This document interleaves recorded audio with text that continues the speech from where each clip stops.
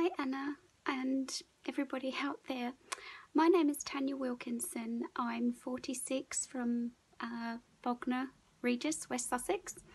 I've been so grateful for the everyday people who are uploading their clips, and I felt extremely helpless during this time, and I just wanted to say my story because I'm quite an introverted girl anyway, and I live at home and I'm married, and I'm very fortunate that my husband is also awake to the COVID pandemic. I believe it's all been planned, but anyway, I have deep concerns and I don't know what to do. While I say I'm an introvert, I also feel so trapped, and when I go out, I can't go out. I just find it so heartbreaking.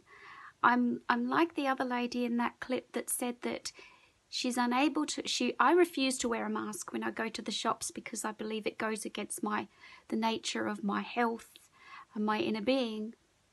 But equally, if I don't wear one, I feel extremely anxious and anxiety because of the people that are stuck in fear over watching me without one. So it's almost like the government they've created even more of that horrible, fearful divide, turning us against one another. And that feels absolutely unbearable for me. I feel it's so tragic as well when we are putting masks on children and we're taking away their natural immunity to defend. I mean, it's so important that we spread germs. That's the nature of our being. We need germs.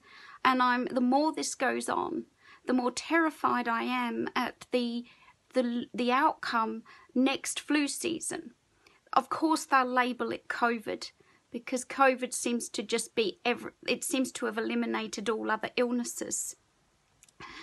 And that is so tragic because the death numbers are going to be even greater when we do go out finally and remove those masks and start to mingle with other germs.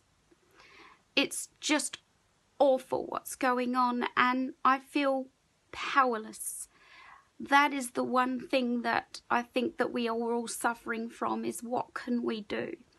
Now, I know that we're not powerless. I know that we are doing those small steps, and Anna, you're leading the way with this, and I just wish that there was a mainstream platform that you had, because it's heartbreaking to see the amount of people that have been